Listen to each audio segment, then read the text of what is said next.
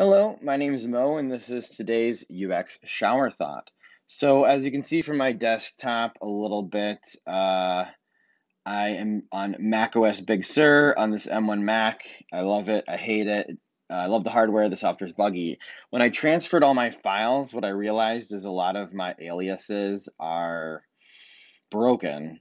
And to give you a sense of what that is and what that means and the extent of it is if I go to, like, for instance, to my research and analysis, synthesis and testing folder, like my folders go deep. I have lots of aliases. And so what I realized was the way that Apple has historically and currently handles broken aliases is all messed up. So what is an alias? An alias is a shortcut to a file. So for instance, this folder is nested, you can see at the bottom in this deep folder tree. So if I wanted to have a quick access to it, this is called a proxy icon, by the way, and it's hidden by default together. So you can click and drag, and then I have hot corners turned on. I go to my desktop, and then if I press Command or Option, I get an alias.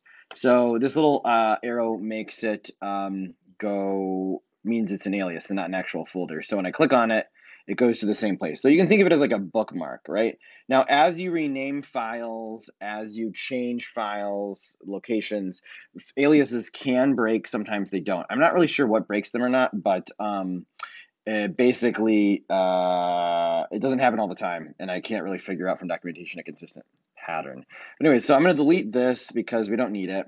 Now, I know for a fact inside of quantitative research, now new to Big Sur, I can tell that this alias that's white as a piece of paper is broken, whereas an alias with a folder icon is fine. So here's the problem. This is broken. It does give me an indication that it's broken, so that's better in Big Sur. However, watch what happens. So I'm in quantitative research. I'm in this nested folder, and let's say I'm trying to find something inside this folder. Watch what happens. You ready? Okay, so I double click on it. It says the alias can't be opened because the original item can't be found. I know for a fact the original item is there. For some reason, the link got broken. So I could fix the alias, which I'd have to know where the original document was and go through a convoluted process, and I can delete the alias. But if I hit OK, what happens?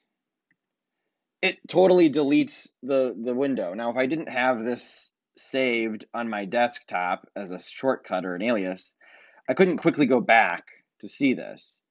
So would I know to go from Macintosh, hard drive users, Shlomo, Dropbox, My Files, design resources, specific disciplines, blah, blah, blah, blah, blah, blah. It's too many folders, right?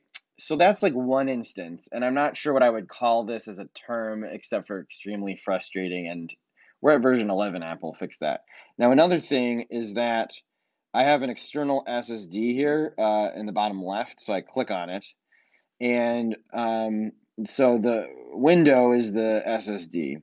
So if I click on the ejection button, it deletes the window. Okay, that's the same as the alias. What I expected, my mental model, was that icon would just disappear and I would stay in the directory that I was in. So I'm calling these user flow, user experience errors and problems out because as someone who uses his MacBook Pro as a daily driver, what am I doing? I'm using files all day long. The Finder is the only app you can't quit. So I'm experimenting with this new app called Pathfinder, and I've made it a bunch of, so it looks like the Finder, but there's all of these things that it fixes that from the Finder and all these little death by 1,000 cuts. Now, Pathfinder came out with version 10 recently, and there's a lot more you can do. And if you like want to simplify it so it looks like the Finder, you can like totally do that. So all of this is to say, Apple, these are things people notice. I haven't seen many people write about these issues. And I think it's interesting that they've gone on for decades of being horrible.